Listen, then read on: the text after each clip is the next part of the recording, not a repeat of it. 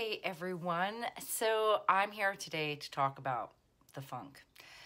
Now, I guess that could mean a lot of things, but I'm talking about that creative funk. And I think every artist goes through it where they either don't have any ideas or they're bored with their own stuff or they just can't get the energy to get up and go do something and they don't like anything that they do, or they have too many ideas in their head and they just can't execute. There's all different levels of this funk. And I too, right now, am in a little bit of that creative funk. My personal thing is that I don't have enough quiet time to just sit and kind of evolve through the funk. It's just kind of like, okay, you've got an hour, go. And I think a lot of people can resonate with that. But I also know that I will always stay one step ahead of the funk. Like, I'm not going to let it get to me too much because I'll always kind of do something. That's just personality, who I am. I think it's the entrepreneurial spirit in me, and I've always want to do something different and evolve. But in speaking about that funk, I want to talk about a painting that I did called Fight or Flight. I'm going to drop that in here. So this painting was the first truly, what I'm going to call truly abstract painting I've ever done, mostly because this was a purely emotional response to something I could not put words to. And I don't think that even in the after of that painting that I even think I could even put words to it. All I know is that I was in a pinnacle of situation, pinnacle of emotion, and I hadn't been creative, and I literally blasted the music and went to the canvas to paint this.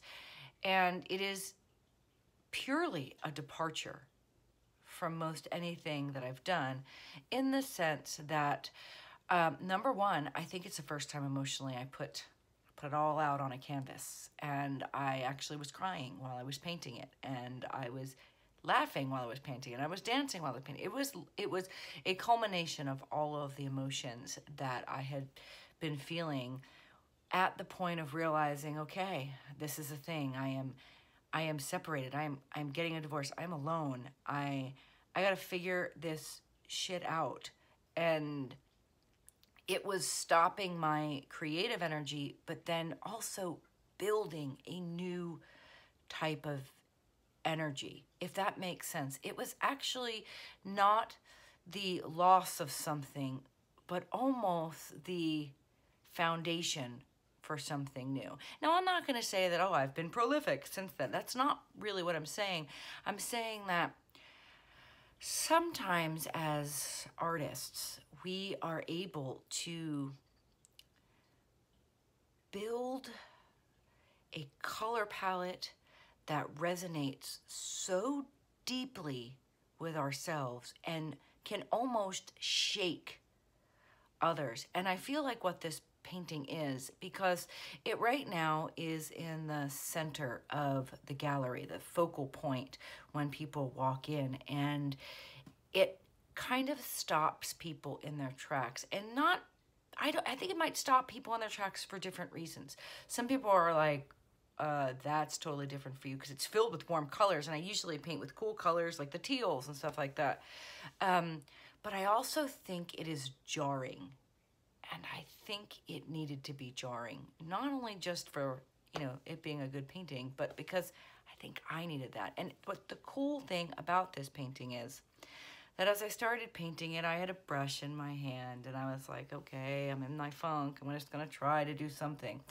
And at some point, I had turned the music up, and I was kind of jigging, as I call it, as I'm painting, and tears and laughter and like, oh, I love this song, and wiggles and all that kind of stuff were happening. And then there was another stage. The next stage was I was squeezing oil paints into my hands and almost attacking the canvas, stretching, pulling, pushing. And when I was done, and people always say, how do you know you're done with a piece? When I was done, I was exhausted. So I don't think that the funk is something that you cure. I think the funk is a necessary part, like almost a metamorphosis into the butterfly. And that butterfly charts a new course. And I think the funk has purpose. So I almost want to change the perception of the funk to be that you almost need to pause when you're in the funk and to recognize that this actually is the vehicle for change in who I am. And if I allow that to swallow me and make me feel like, oh, I'm not good enough, I'm missing the opportunity for change or for this total shift in maybe what you feel about art. Like I said, I did not consider myself someone that did abstracts, but out of that, it opened up something for me bigger than I would have ever been able to find any other way. Something that just shakes you. And again, how do you know you're done? I literally walked away from that piece exhausted. And I think there's something to that as well. It's not about the piece itself being Louvre-worthy and, something that is going to get critical acclaim for its masterfulness. Sometimes a piece is done because you've left everything on the canvas. All right, you guys. If you are feeling funky, maybe even just sit and realize what that means. Maybe just, is this someplace you've been before? Is it something that you think you can get through? And sometimes you just need to turn the music up and paint and see what happens.